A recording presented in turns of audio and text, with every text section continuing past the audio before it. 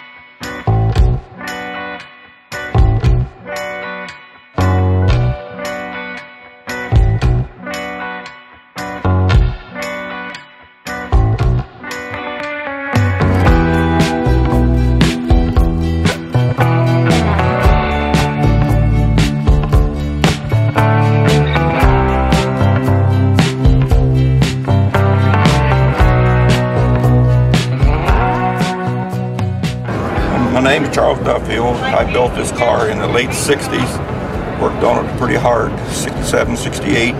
Started out with just a shell with individual front end parts, classed them all together into one tilt nose.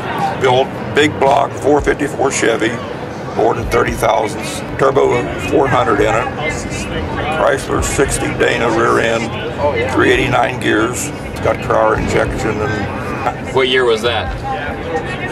About 68. Raced it, Thompson and Quaker City, 42. Got away from racing for a long time. And this thing just sat in my shop. Always thinking that someday I'd get out and start racing again. I got it out, took it up to Thompson for the Nostalgia Drag Meet. And I met Ron there. We fell in love with the car, and I just decided that it would be a good home for it because I wouldn't be able to take it out, show it like he does. I felt that it was too powerful a car to leave to my grandson. Yeah. So I sold it to Ron, untouched from the last time I raced it. There's not a thing been changed. And he's really took good care of it. It looked exactly like it. I sold it. And I'm just awful happy that he can take it out where people can see it and enjoy it. The last time was my best time down the strip. 10:23, 146. That was my best run. It had all kinds of power, but it was kind of hard to handle, hard to go straight. It's hydraulic throttle linkage.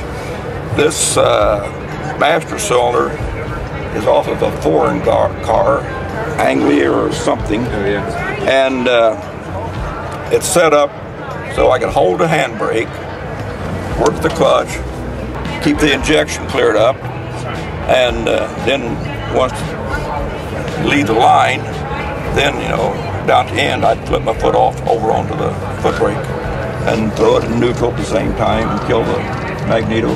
Do you miss it? Well, sure I do. But it's a relief off of my mind to know it's in a home where it'll be taken care of.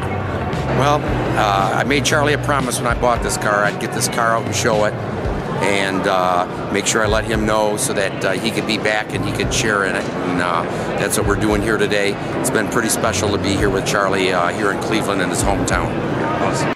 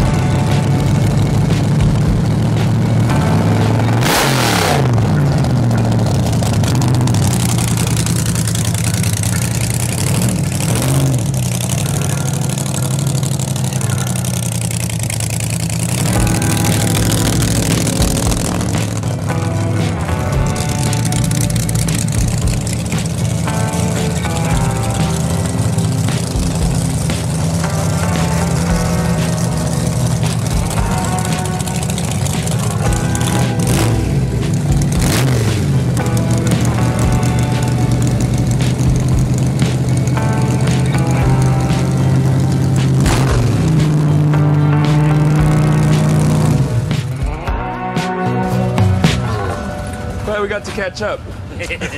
Welcome to Cleveland. That was awesome.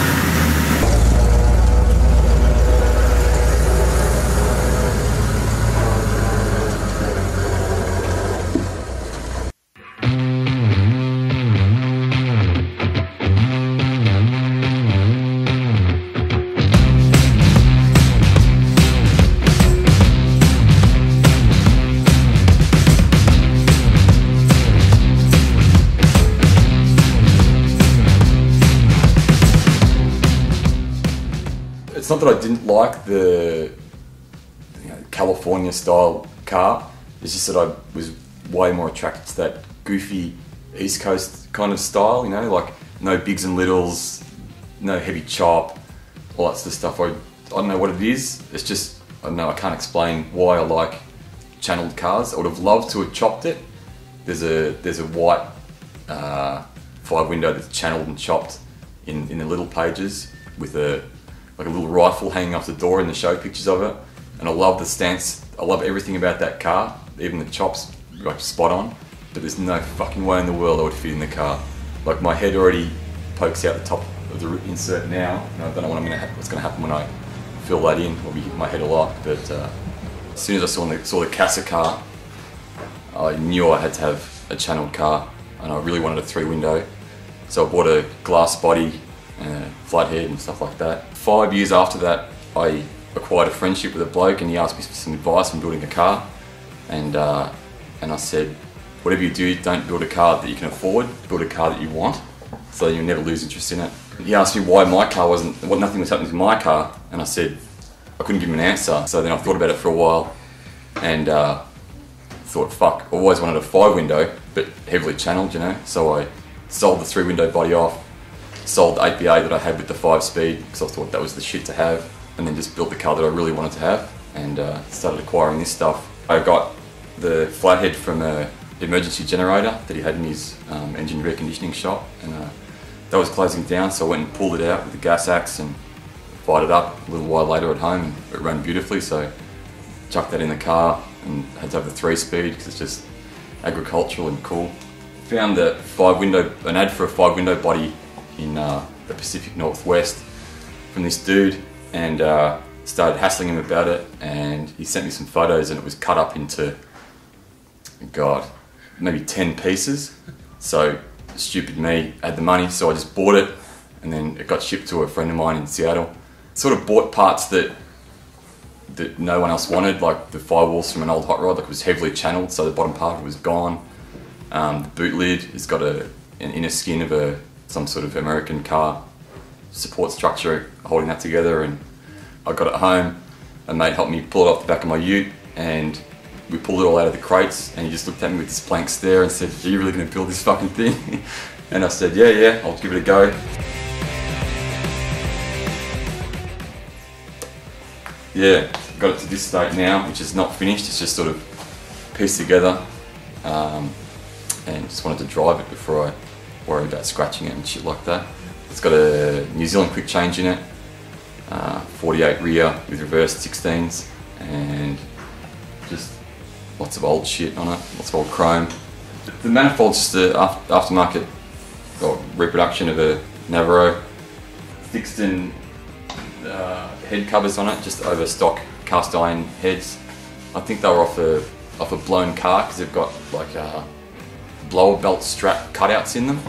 The front end's just your basic dropped axle with chrome backing plates, which I got from a swap meet locally, and it came off an old hot rod of 34. The chassis I got from a dude in Port Fairy called Tony Casa. It was about year 2000, and that was before internet and eBay and all that sort of shit. My girlfriend said she wanted to do for me, which is just a seat at the moment.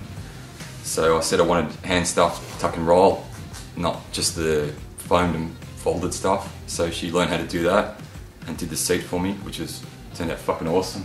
The dash is from an early 50s Chevy, which I sectioned and filled, and yeah, so I filled it with Stuart Warner gauges. And the steering wheel is a Plymouth, early Plymouth, like 50s Plymouth. It's channeled about 8 inches at the back, and the depth of the frame plus half an inch at the front. The hubcaps are a 50s accessory cap made by Lions. It was really, really hard to get a full-size cap to go over early 40 running gear. As soon as I found out that they existed, I had to have a set of those. Hoping to spray it in a nitro, like a sandy, goldy, bronze sort of colour. And because my girlfriend can stitch up hand stuff, tuck and roll, I'll be doing the wheel wells above the radiator, the whole interior, all in white. Yes, I'd like to chrome all the front end. Grilling set, I have one that's sectioned to fit that grill shell, but I want to change the grill shell that's on it because I think it's a little short in the chin. So, but I have another insert going to it, and I'm probably going to do it that dove grey colour with the gold looking nice.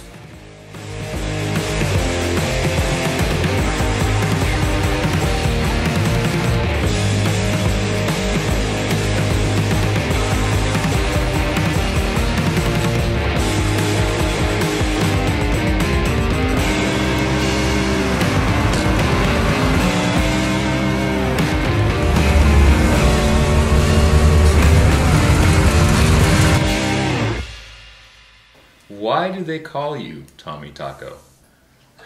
It's a kind of euphemism for a lady's vagina.